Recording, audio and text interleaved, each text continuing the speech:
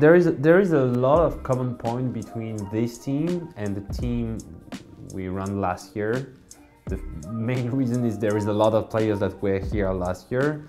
Hey, my name's Nisha Abdoshi and I'm the top laner for OpTic Gaming. Okay, my name is Austin, last name Yu.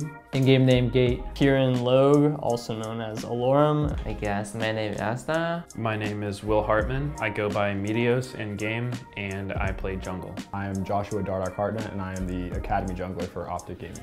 Hi, I'm Minho Lee. Game name is Crown. I'm OpTic Gaming's mid-laner. Hello, my name is Big. I play support for OpTic, hopefully. Hopefully. You have to add that in. You have to add it. It's perfect, it's like hopefully.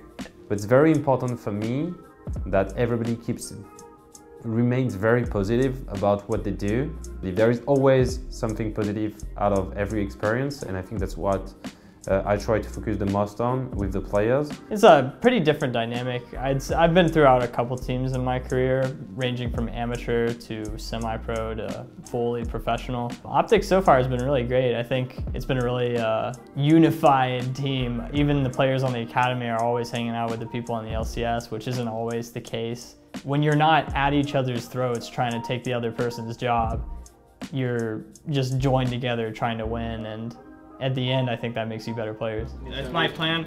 I'm gonna become a rapper, make a hit, go to jail, and then as soon as I'm out of jail, the rap game will be even better because everyone knows if you make a rap song and go to jail, you are instantly 5 times better. What'd you go to jail for though? No, actually, jail for anything. For anything? Go to jail anything, but say I did something else. Like, what helps too is that you make a song and then die. yeah. That Oh my god, I'm gonna make a song, but die, come back, go to jail, and go back again. Oh my god. But I think our group is a really high energy and really good vibes kind of group where everybody is more so, I don't want to say they're worried about having a good atmosphere, but it is like a priority. It shows a lot. We have really good camaraderie between each other, both rosters and everything. I feel that way about everyone. Like, it's not the first time that I feel like a team is going well, but at least I'm happy to come here every day, and it's a good time. Terry, I'd say he's a pretty goofy guy, really animated. You know, the team's in an interesting spot right now because we're having this rough time early on, and now it's slowly getting better and better. But sometimes I wish we had the old OpTic team because everyone was just chill, you know, we can make jokes. And now it's just doom and gloom. So like when the fans come in, you know how FlyQuest did the umbrellas, but when they come in, like Terry leads them to the room and Terry gives them real sensual massage. That will get us fans. Body massage from Terry. Yeah. Straight from Terry. Where's the oil, guys? 일단 팀에 들어온 지 한 달 정도밖에 안 됐는데 일단 되게 다들 친절하고 착하고 재밌고 그리고 즐겁고 그래서 저를 좀 릴렉스 시켜주고 뭔가 행복하게 만들어줍니다. 그리고 Man, you know, Crown, this guy is really interesting. At one point he's funny, at the second point it's like you don't expect him that he's a world champion being the way he is. Crown was pretty interesting to meet too for the first time. I mean, I feel like if you're a world champion, you have some sort of like aura, I guess, around you that you feel like you're just that a little bit better than everyone else. But I didn't get that feeling from him at all. And hearing his English every day is really funny. I'm not saying Crown is not nice, but he's like says a lot of vulgar things, like way more. That's just too funny to me. I think Dokla has a pretty unique personality. I don't know what the first time was when I met him, but he didn't have like, I thought he was pretty like normal person.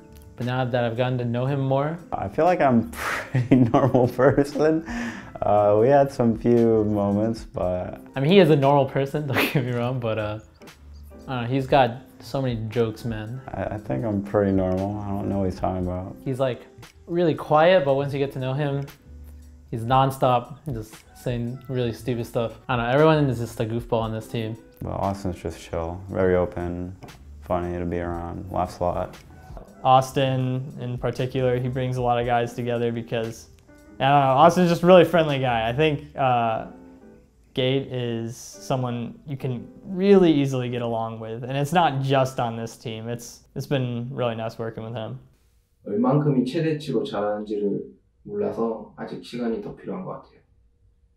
성격들 다들 괜찮은 것 같아요. 제가 영어는 잘 몰라서 정확히 어떤 뜻인지는 모를 때가 많지만 그래도 그냥 사람과 사람으로 보면은 되게 다들 너무 좋아요. I think the performance we've put up throughout the last 4 games, the last 2 weeks, has been pretty good. I like it from OpTic. We'll see how it works out, of course, as the game plays on, but a very curious champ select between these two sides. Clutch versus OpTic. Clutch looking to stay undefeated.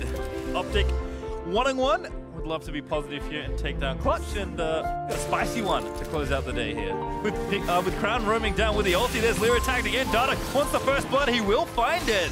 And that's Crown in onto Huni trying to get out, but Dokla makes it in first. There's a good stun on the other side though, as Dokla took him out, and Gate with a good stasis. There's Amante, he's able to take down Crown. Gate also low, falls to Piglet. Now Dokla just trying to run away. Clutch, I think they found a fight, but at least right the ship.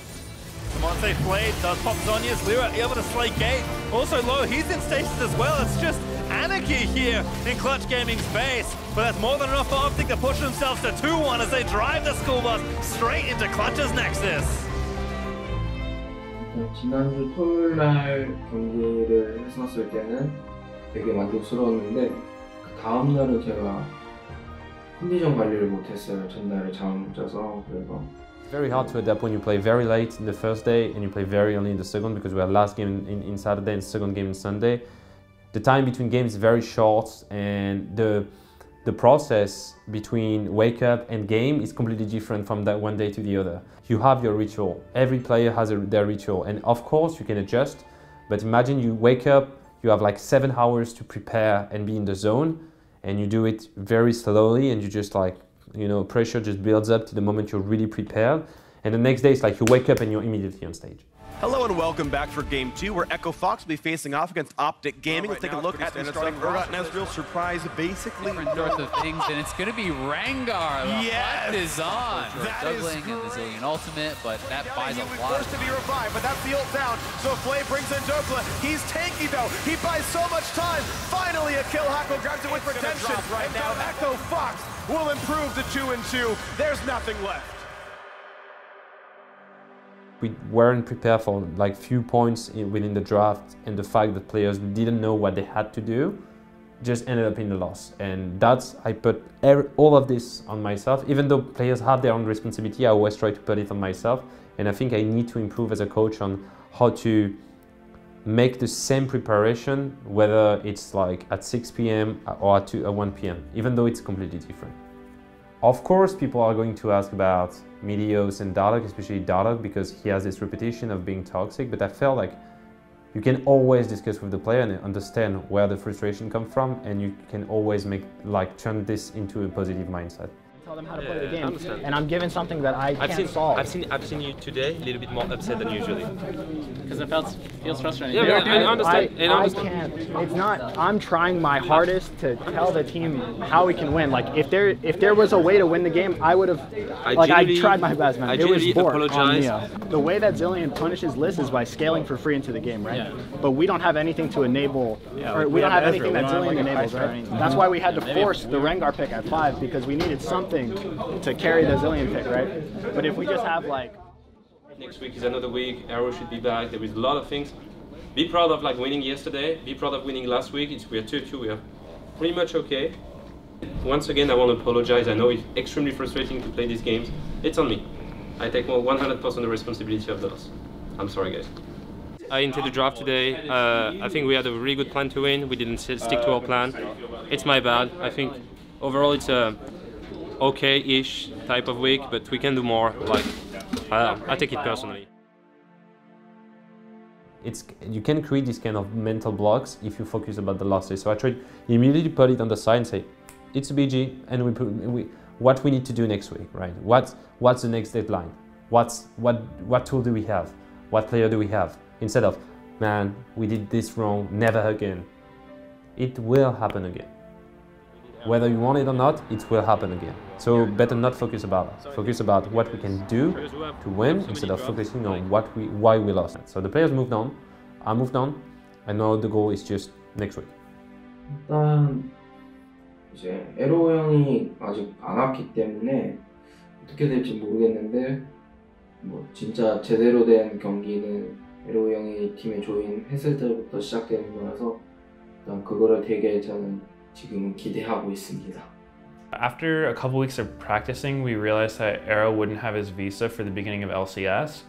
The whole team dynamic was different without Aero because I feel like he was such a big part of like what brought everyone together. We've been waiting for Aero for like 3 weeks. I feel like he's gonna be the Messiah or something.